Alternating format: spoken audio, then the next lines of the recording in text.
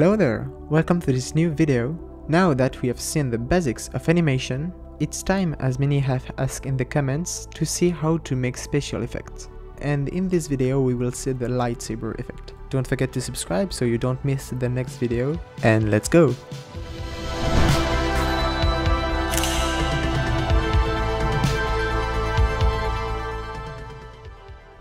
Okay, so before we start, I would like to point out that this effect requires the After Effects software. There are probably other methods, but I don't know them. So once you have After Effects, you still need to download a free plugin named Saber and made by Video Copilot. Of course, I put the link in the description.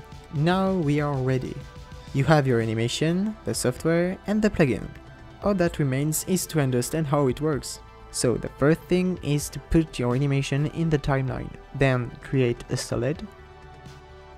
On this solid, add the saber effect you downloaded previously. You can see that the effect of the plugin have appeared on the left. They are essential because they define the key images of your animation. This means that if you make a setting at a specific time, this setting will be saved for the exact moment. So, if you make two settings at two different times, you will be able to see the transition between the settings. So you have to activate all the timers so that your settings are defined at different times. In the render setting, you must press transparent and not black. I think you have now understood how the animation will work.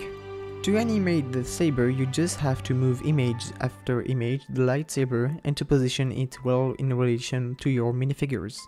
Then there is also the appearance of the saber, like its color, texture or luminosity. It's up to you to define as you wish. Everything you need is on the left side of the settings. We are going to look at some pretty important ones anyway. You have, for example, the size of the lightsaber, which is handy especially for Legos who have rather thick sabers. Then we have some settings concerning the texture of the saber that you can modify as you wish. Next we have the size of the start and end of the saber, which can be useful if you have a great perspective in your animation. There are also adjustments concerning the roundness of the saber, but also its size, which can be used when the saber lights up.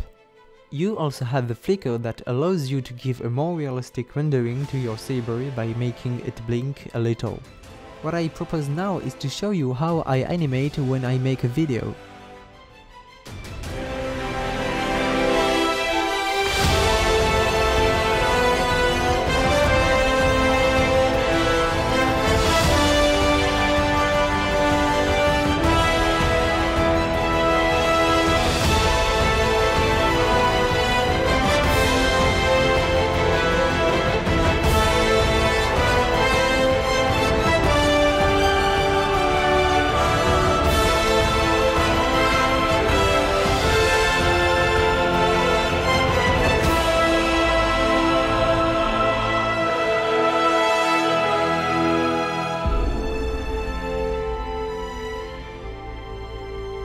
And here it is, the video is coming to an end. I hope it has helped you.